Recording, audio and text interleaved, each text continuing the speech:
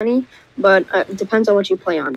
If you play on a quest 1 or 2 or a meta quest or whatever, then it will not cost money. But if you play on it on Steam, then it will cost money. There's a reason behind all this, and I'll take it to you, Turkey. Oh, sorry. So it's me, the Turkey, and yes, Gorilla Tag will cost money, but only on Steam, not on Oculus Quest, Meta Quest, whatever. But it's because of modders, so pretty much stop modding, but you could, and like, otherwise it'll cost money if you keep modding,